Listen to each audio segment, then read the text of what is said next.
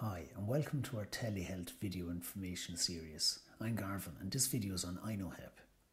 So why have you been prescribed Innohep? Innohep, or the chemical ingredient Tinzaparin, belongs to a group of medicines called low molecular weight heparins which help to stop the blood from clotting. Innohep is used to treat blood clots in blood vessels. For example, clots in the veins of the leg and clots in the blood vessels of the lung. So how does it work? Innohep blocks the chemicals in the body that cause the blood to clot. So when and how do you take it? Innohep is administered by injection under the skin. It can either be administered by a healthcare professional or you may be taught how to inject yourself. It is usually given once a day for at least 6 days depending on your own response to the medicine. Usually your doctor or nurse will give you instructions on how to use Innohep before you give yourself the first injection. Your doctor or nurse will tell you the volume to inject. Remember, you may not need to inject the entire contents of the syringe. Instructions on injecting yourself with Innohep. So first of all, wash your hands and the area that you will inject with soap and water and then dry them. Sit or lie in a comfortable position such that you are relaxed. Make sure you can see the place you are going to inject. A lounge chair, recliner or bed propped up with pillows is ideal. Choose an area on the right or left side of the stomach. This should be at least 5 centimeters away from your belly button and out towards your sides. And remember, do not inject yourself within 5 centimeters of your belly button or around existing scars or bruises. Change the place where you inject between the left and right sides of your stomach, depending on the area you were last injected.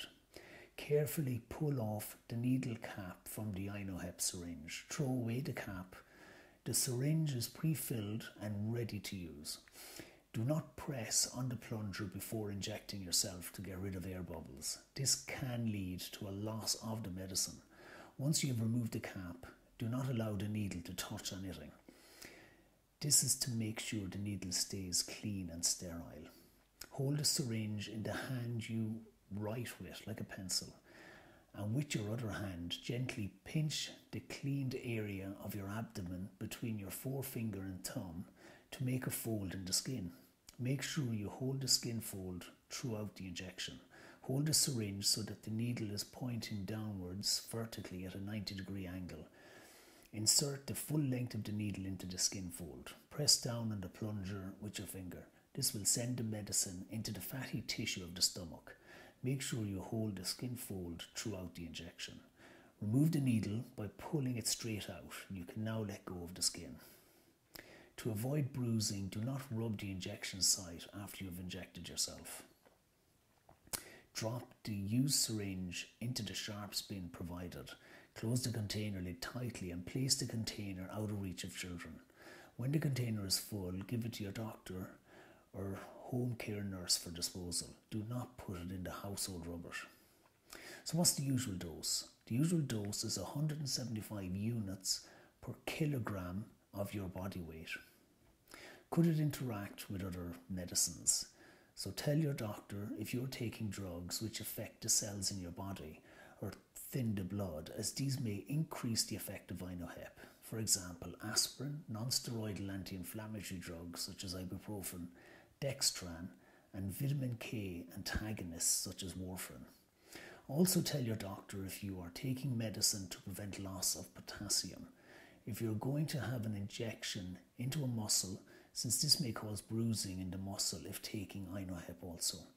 Always tell your doctor or pharmacist about all the other medicines you're taking, including ones that you've bought without a prescription, including herbal medicines.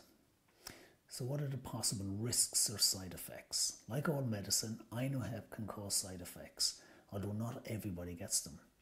Like other medicines, which stop blood from clotting, Innohep increases the chances of bleeding. Serious side effects, first of all. So you tell a doctor or nurse immediately if any of the following happen. You may have to stop treatment.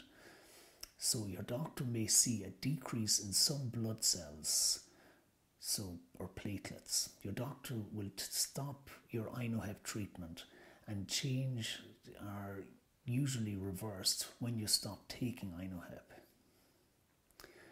Uncommon side effects: serious bleeding, for example, blood in your urine or bowel motion, or nosebleed. For more on the side effects, read the information leaflet that comes with your medicine or speak to your doctor or pharmacist. Can you drink alcohol while taking Innohep? There are no known interactions between alcohol and Innohep. Always ask your pharmacist or doctor, however, as other tablets you are taking may have a bearing on whether or not you can drink alcohol. And regarding pregnancy or breastfeeding, tell your doctor before you are given Innohep if you are pregnant, might be pregnant, or are breastfeeding. So that brings this telehealth video to an end. If you have any questions, you can leave them in the comments below or contact me through our website, mytelehealth.info, or call into us at Lynch's Pharmacy, Douglas, Cork, or ring us 021 436 to find out more. Thank you for watching. Stay healthy and stay informed.